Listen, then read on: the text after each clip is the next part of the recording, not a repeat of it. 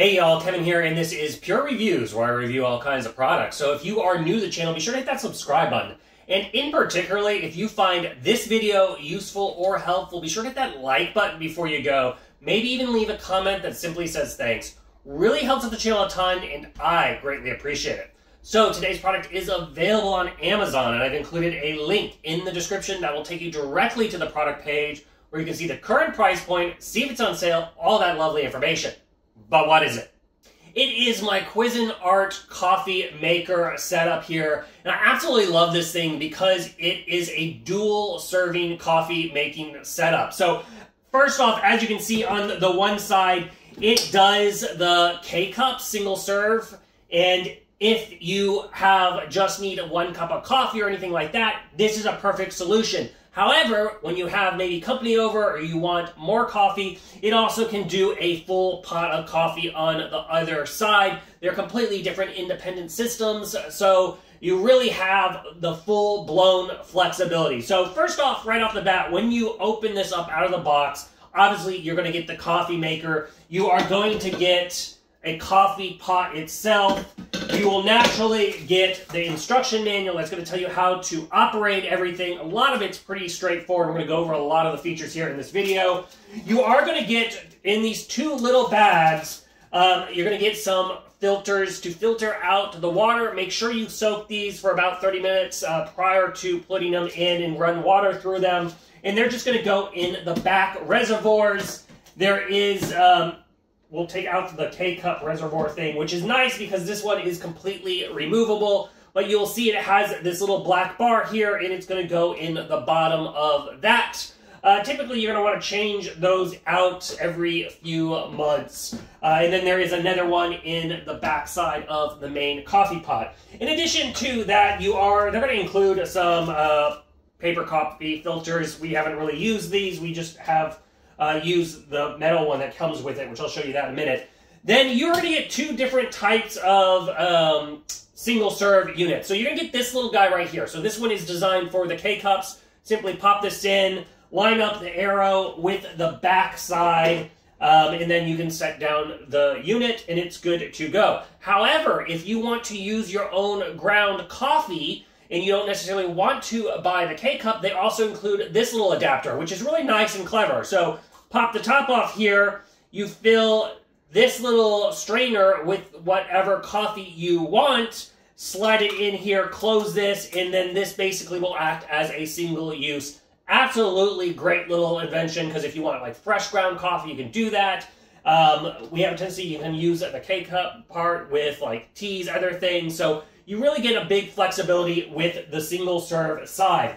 Now, the K-cup does do, in the controls, which are all right here, you can do 4 ounces, 6 ounces, 8 ounces, 10 ounces, or 12 ounces. So you have a lot of options when it comes to how much you want.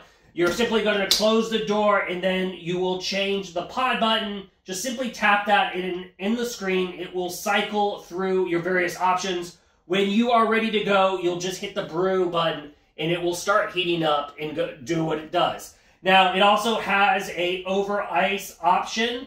So if you do want to make an iced tea or something like that, you can select that, and it's just going to tweak the heating element in to make sure it's optimized, I guess, for like making iced tea.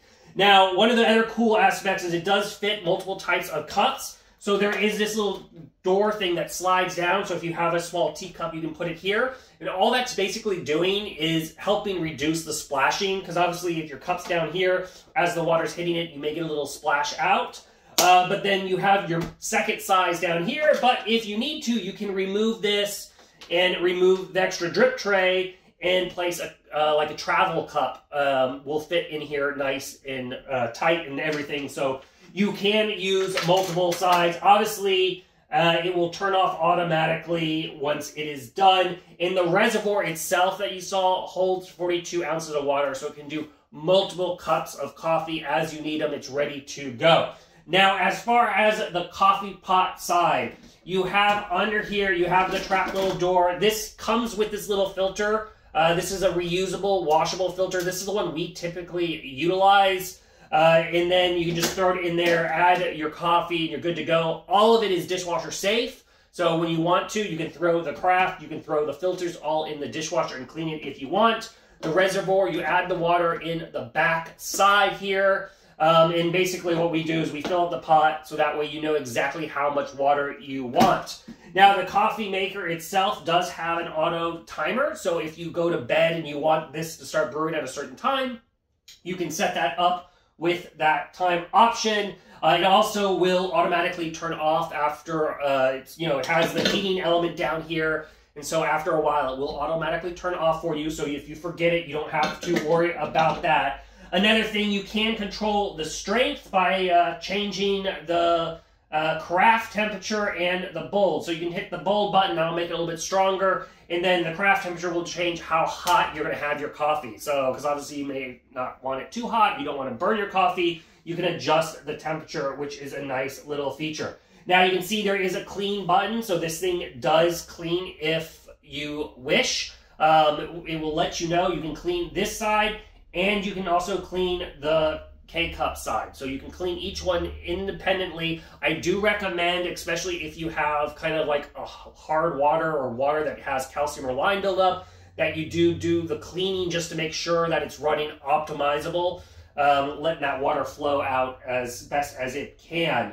It also does do the grab and go. So if you are making a full pot and you're ready to pour yourself your first cup and it's not done yet, you can just pull this straight out. It will continue to collect the coffee up above, pour your glass, and then as soon as you put this back, the rest of it will fall in. So it does have a little bit of a reservoir you got going on there. But then you have your dial here, which can allow you to do the autos, the brews, lots of options. And then, of course, it has the clock at the top if you want to set that to your current time. But overall, it's a great little smart invention. I love the fact that it does both types of coffee. It does the traditional and also the K-cups, all in a compact design. So it's super, super flexible. It doesn't take up a lot of room, as you can see in my countertop here.